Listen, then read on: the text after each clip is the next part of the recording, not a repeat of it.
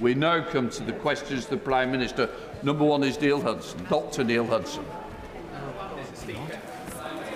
Mr. Speaker, this morning I had meetings with ministerial colleagues and others, during which my right honourable friend, the Chancellor, updated the Cabinet on how the government's plan for jobs is working, with higher wages, higher skills and rising productivity. He will make a statement to the House shortly, setting out how we will build a new age of optimism, Mr. Speaker. In addition to my duties in this House, I shall have further such meetings later today. Dr. Neil Hudson. Thank you, Mr. Speaker. I very much welcome the A66 Northern Trans-Pennine project from Penrith to Scotch Corner. This £1 billion investment will improve safety and congestion and help to level up our region, supporting jobs, essential services and tourism. But we have to get the project right. Will my right honourable friend ask his government departments for Transport, the Ministry of Defence and DEFRA to work together pragmatically and reasonably with suggested route amendments to ensure local communities such as Walcott, Musgrave and Sandford are not left blighted by these current plans? Mr. Speaker, he's right that the development that he refers to is part of an infrastructure revolution I think will transform the country, but he's also right that we should consider local feedback from stakeholders and the community when finalising the design, and so we will. Unfortunately, the Leader of the Opposition is isolating, so I'm calling Ed Miliband to ask the question on behalf of the Opposition. Ed Miliband. Thank you.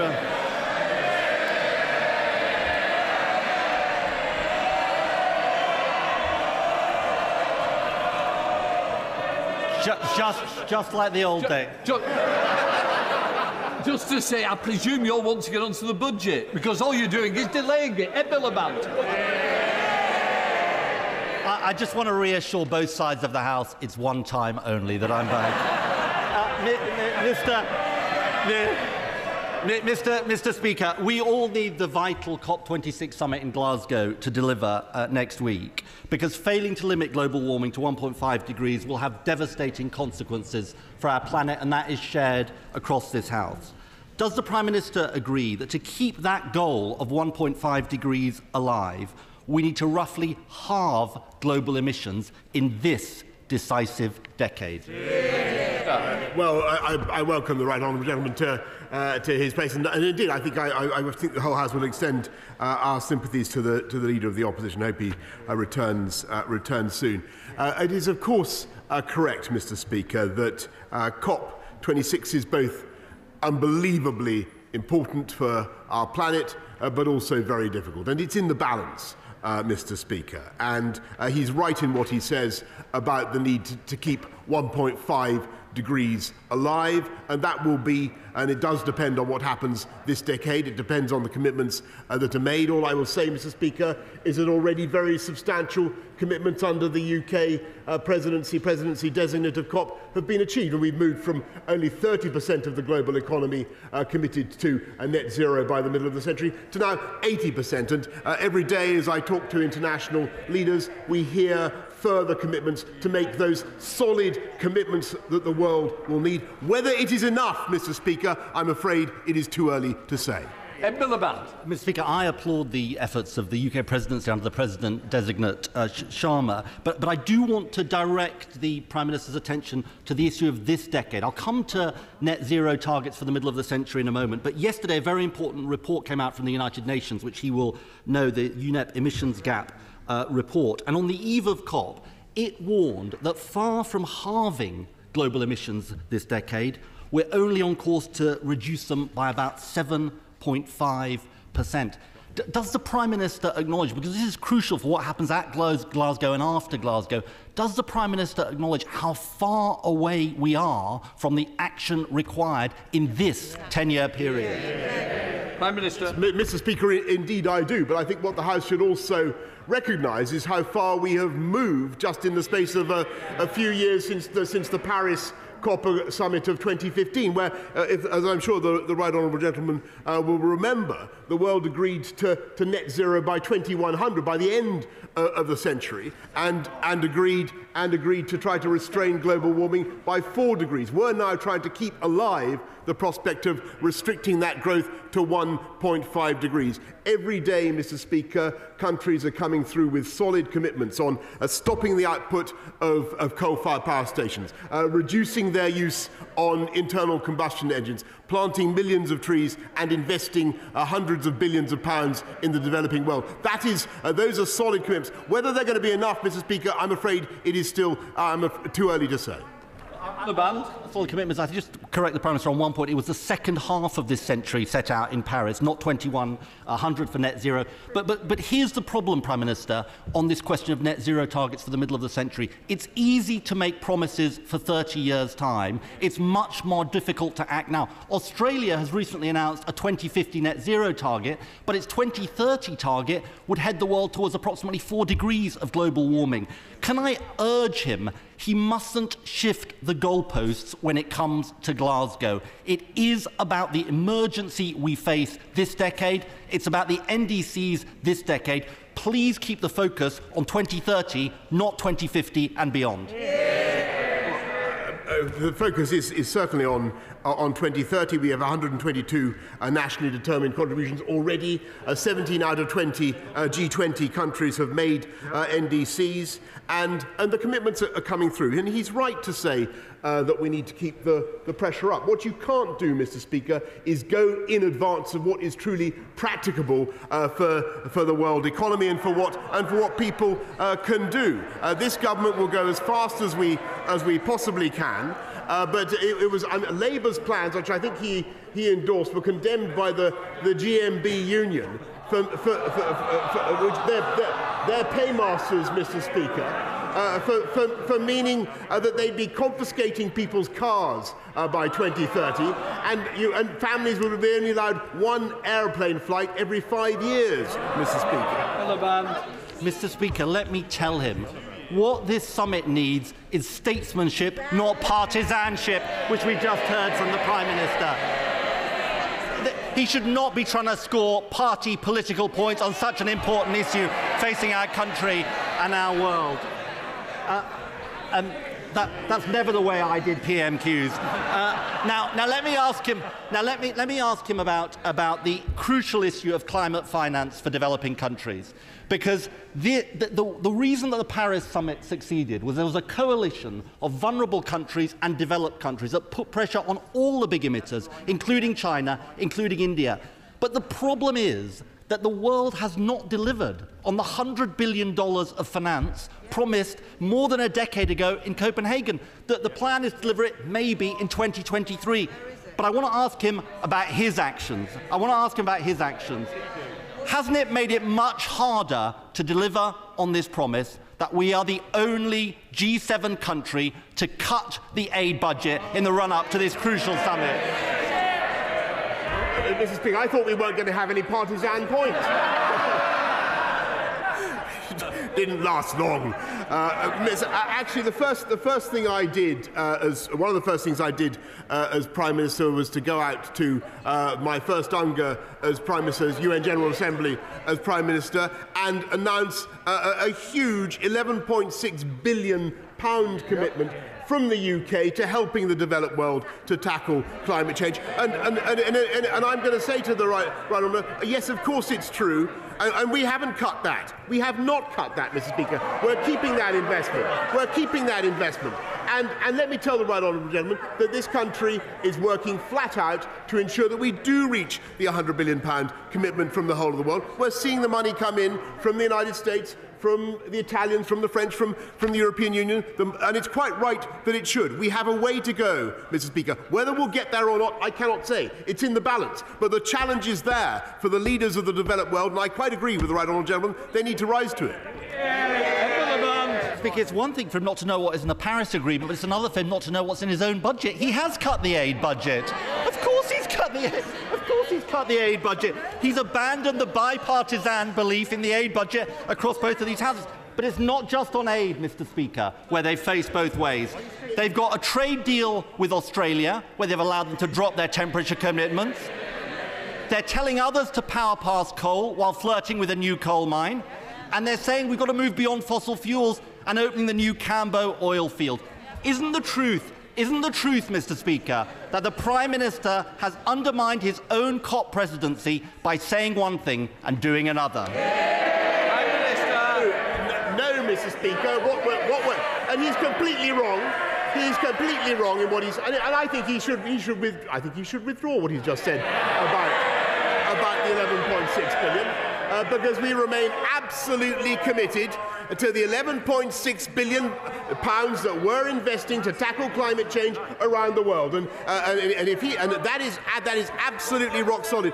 And he talks about Australia, and I talked to the Prime Minister of Australia only recently, and Australia has just with great difficulty made the commitment to get to net zero by 2050. It's a great thing. And Mr. Speaker, I talked yesterday to our Indonesian friends, for instance, Joko Widodo, a good friend of this country, who's agreed on coal to bring forward the abolition of coal use in Indonesia to 2040, Mr. Speaker. A fantastic effort by the Indonesians. I talked to President Putin, I think it was yesterday, Mr. Speaker, and he confirmed his determination to get to net zero by the middle of the century. And that is what the UK is doing, working with countries around the world to get the outcome we want. It's still too early to say whether it will succeed, Mr. Speaker. It's in the balance. Miliband. The thing the Prime Minister has underestimated throughout these last 2 years is COP26 is not a glorified photo opportunity. It is a fragile and complex negotiation. And the problem is boosterism. The Prime Minister's boosterism won't cut carbon emissions in half. Photo opportunities won't cut carbon emissions in half. Can I just say to the Prime Minister, in these final days before COP26, we need more than warm words. Above all, Glasgow has got to be a summit of climate delivery, not climate delay. Prime Minister. He talks about cutting CO2 in half. Well, that's virtually what this government has done, Mr. Speaker. Since 1990, we've cut CO2 by 44%, and the economy's grown by 78%. And that's our approach, Mr. Speaker. A sensible, pragmatic, conservative approach that cuts CO2, that tackles climate change, and that delivers high-wage, high-skilled jobs across this country. And our net zero plan, Mr. Speaker, will deliver 440,000 jobs. That's what the people of this country want to see, and that's what they're seeing. They're seeing wages up, they're seeing growth up, they're seeing productivity up under this government. And if we left it to the right honourable gentleman, the Leader of the Opposition, who is sadly not in his place, we would still be in lockdown. But it's a point that he might bring to his attention wherever he is currently self-isolated. Speaker, the Prime Minister will know that both I and my honourable friend, the member for Wolverhampton South West, have lobbied for funding for better training and skills provision for young people in Wolverhampton. Our unemployment rate, youth unemployment, was unacceptably high pre-pandemic and now sadly is the highest rate nationally. Would the Prime Minister urgently look at how the government can level up opportunity so that young people in Wolverhampton can get the skills and the confidence they need to find work? My honourable friend is absolutely right about Wolverhampton. That's why we're working flat out to ensure that young people in Wolverhampton benefit from the Kickstart scheme, and we are working with Wolverhampton Council to ensure that young people get bespoke support for their return to work. We now come to the Leader of the SNP, Ian Blackford. Thank you, Mr. Speaker. I'm sure the thoughts and prayers of the entire House will be with the family of Walter Smith, who sadly passed away yesterday, the legend that was the Rangers, Dundee United and Scotland manager, and many of us will not forget the day that he led us to victory over France at Hampden. Mr. Speaker, naturally, most of today's focus and attention will turn to the Chancellor's budget after Prime Minister's question. But before we turn to domestic matters, I think it's right and important to raise the dire humanitarian situation that is developing in Afghanistan. The World Food Programme estimates that more than half the population about 22.8 million people face acute food insecurity. 3.2 million children under 5 could suffer acute malnutrition. Given the history of the last 20 years, it should be obvious that we have a deep responsibility to this country and to its people. Mr. Speaker, they are dying, and they need our help. It is only 2 months since the Allied forces relinquished control of the country. So can the Prime Minister update us on what exactly his government is doing to end the famine in Afghanistan? Hear, hear, hear. I thank the right honourable gentleman, and he raises an issue that I know is on the minds of many people in this House and across the country. We're proud of what we've done to welcome people from Afghanistan, but we must do everything we can also to mitigate the consequences for the people of Afghanistan of the Taliban takeover. And so what we did, as you will recall, is we doubled our aid commitment for this year to £286 million, and we're working with the UN agencies and other NGOs to do everything we can to help the people of Afghanistan. What we can't do at the moment is write a completely blank cheque to the Taliban government, the Taliban authorities. We need to ensure that that country does not slip back into being a haven for terrorism and a narco state. Mr. Speaker, the fact is there is a humanitarian crisis and people are in need today. There is nothing there about tangible actions that the government is taking on the ground now, because the situation is getting worse by the day. In August, the Allies ran away from their responsibilities in Afghanistan, and now it very much feels like this government is washing its hands of the legacy that it left behind. Because not alone are the Afghan people being failed on humanitarian aid, promises made to them on resettlement are also being broken too. The Afghan Citizens Resettlement Scheme was announced on the 18th of August, which talked about resettling up to 20,000 in the coming years. But more than 2 months on, Mr. Speaker, we've heard nothing. The Afghan people are being left with no updates and vague targets. So can the Prime Minister finally tell us when the resettlement scheme will open? Can he guarantee, Prime Minister, that 20,000 Afghans will be resettled, and when exactly is the deadline for that to happen? Mr. Speaker, we made a commitment to resettle 20,000 Afghans, in addition to those that we brought out under Operation Pitting, which I think most people, most fair-minded people in this country would think was a pretty remarkable feat by UK armed services. And many of them are, of those 15,000 are already being integrated into the UK, into schools, into communities, and we will help them in any way that we can. And one of the reasons, and I'm afraid he's completely wrong in his characterisation of the stance the UK has taken towards Afghanistan and the changes there. We continue to engage. We engage with the Taliban. This country was one of the first to reach out and begin a dialogue. And what we are insisting on is safe passage, Mr. Speaker. What we are insisting, just to get to his point where he rather uncivilly calls out, what we are insisting on, Mr. Speaker, is that there is safe passage for those who wish to come and settle in this country, for people to whom we owe an obligation. And that is what we are doing, Mr. Speaker. And I have answered the question.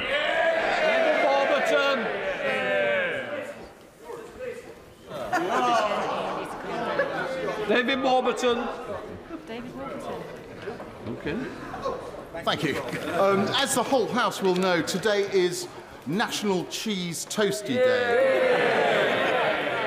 A massive, it's a fact, a massive 4.3 billion toasties were consumed last year. They are the nation's favourite snack. And glorious Somerset is the home of cheddar cheese. So with the news that Wyke Farms in my constituency is now producing what I think is the world's first entirely carbon-neutral cheddar cheese, did my right honourable friend know that eating cheddar from Somerset can reduce your cheese consumption carbon footprint by 55%? So will my right honourable friend support our vital dairy industry by committing to enjoying a carbon-neutral cheese toasty today? Well, Mr. Speaker, my only question is, why is it only National Cheese Toasty Day? Why isn't it International Cheese Toasty Day?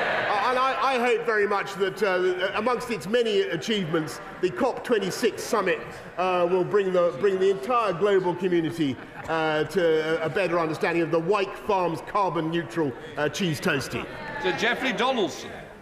Thank you, Mr. Speaker. The Prime Minister will be aware of the harm that the Northern Ireland Protocol is doing to the political and economic stability of Northern Ireland, and the very delicate constitutional balance created by the Belfast or Good Friday Agreement. In the command paper published by the Government in July, they committed to addressing these issues and recognised that the protocol is simply not sustainable. Does the Prime Minister accept that the conditions now exist to trigger Article 16 of the protocol in the event that the current negotiations with the EU fail to arrive at an acceptable outcome? So we can negotiate. The right honourable gentleman is completely right. I'm sad to say in what he says, and we're working hard to secure an agreement by negotiation, but we need to see real progress, because he knows the real life issues on the ground in Northern Ireland haven't gone away, and if we can't see progress, as we've been saying now for some months, if we can't see rapid progress in the way that we spelt out in our command paper, then I think that it's clear to everybody that the conditions for invoking Article 16 have already been met. Robin Moore. Thank you, Mr. Speaker. The Airedale Hospital in my constituency is made predominantly from aerated concrete, which is known for its structural deficiencies and is now in desperate need of a new rebuild. As the Prime Minister will be aware, the Airedale Hospital recently submitted its bid to government for a brand new carbon-neutral hospital. It is fantastic news that this Conservative government will deliver 48 new hospitals. But can I make an urgent plea to the Prime Minister that the Airedale is one of them? Well, yes, Mr. Speaker, here with my honourable friend, we're hearing a little bit more. Indeed, the whole House will be hearing more about the spending for health in just a few moments. But I can tell him that we've received 120 applications for the biggest hospital building programme in a generation, and his application will certainly be amongst those who will get our most urgent consideration. Thank you, Mr. Speaker. This government is failing women and girls. From lack of rape prosecutions, no victims bill, to letting criminals off the hook. And now women and girls, including my own children, are being targeted with a sinister form of spiking through injections. It's always women and girls who pay the heaviest price. Now they are taking a stand today and saying enough is enough. So how many more women and girls will be hunted or excluded before the Prime Minister himself finally takes a stand? Mr. Speaker, the reports of spiking are extremely disturbing, and as the Honourable Lady knows, it's already a criminal offence, and I know that the Home Secretary, my right honourable friend, the Home Secretary, has asked the police to update her on exactly what details they have of what is happening. She wants to give them the space for the time being to conduct their inquiries into what's going on, but I would ask everybody with information about such incidents to come forward and contact their local police. Morris. With COP26 being imminent, I would like to draw attention to what good work's being done in Morecambe with the Eden project. Wes Johnson at Morecambe and Lancaster College has put forward a programme to teach youngsters in Morecambe the international Eden ethos to, shall we say, propagate the goodwill around the world. I'd like to invite the Prime Minister to come to Morecambe and come to the Morecambe Riviera to see the Eden project site at the earliest convenience. Thank you.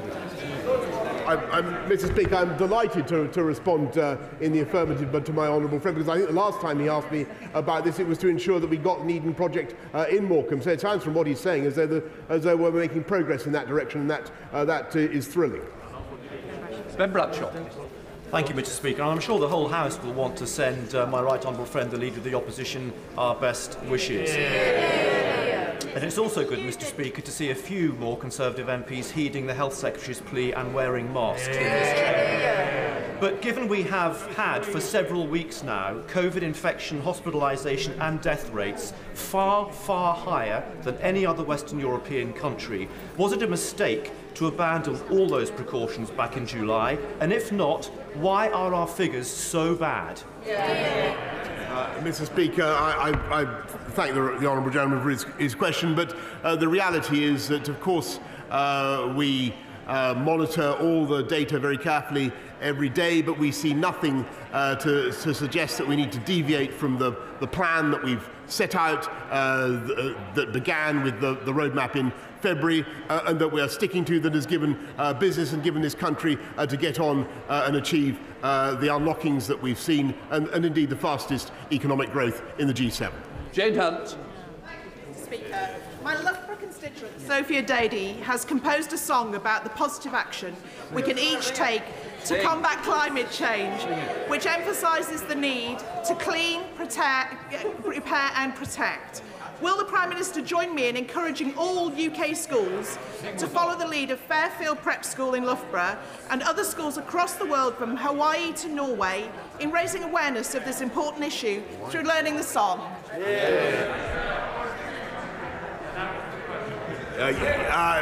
Well, yes, Mr. Speaker. Do I have to learn the song? I'll do my best, Mr. Speaker. And I thank my honourable friend for raising the work of her constituents and her constituent school. And it is absolutely vital that we not only recycle where it's sensible, but above all, we cut down on the use of plastics, Mr. Speaker. Sarah Sultana. Thank you, Mr. Speaker. This week it was revealed that fossil fuel companies, interest groups and climate denialists have donated £1.3 million to the Conservative Party and its MPs since 2019. So a simple question, no waffling or dodging the issue. On the eve of COP26, will the Prime Minister demonstrate that he is serious about tackling the climate emergency by paying back this money and pledging that his party will never again take money and donations from the fossil fuel companies that are burning our planet? Yes or no? Mr. Speaker, all our donations are registered in the normal way, and I just remind her that the Labour Party's paymasters, the GMB, think Labour's policies mean that no families would have only to take one flight every 5 years, Mr. Speaker, and have their cars confiscated. Martin Vickers. Thank you, Mr. Speaker.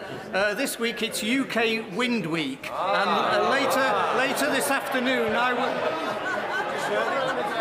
this afternoon I'll be welcoming some young people from my constituency who see their futures in the renewable energy sector, which has done so much to level up the Grimsby, Cleethorpes and North East Lincolnshire area. Will the Prime Minister give an assurance that the government will continue to invest in the skills and development of our young people to benefit the regional renewable energy sector? Yes, Mr. Speaker, and I think the whole House should be proud of the fact that the UK now produces more offshore wind, still produces more offshore wind than not hot air, Mr. Speaker, but energy for the people of this country.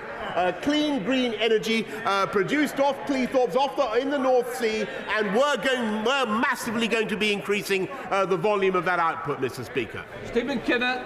Mr. Speaker, a thriving steel industry is the foundation of a more productive and resilient Britain. Yet bickering between the Chancellor and the Business Secretary is blocking the chance to tackle the sky-high energy prices that our steelmakers have been facing since long before the current price spikes. With the pathway to net zero dependent on steel firms using more electricity, not less, will he urge his colleagues around the Cabinet table to now put in place a wholesale energy price cap, along with long overdue reductions in network connection costs? Mr. Speaker, COP won't work without a cap.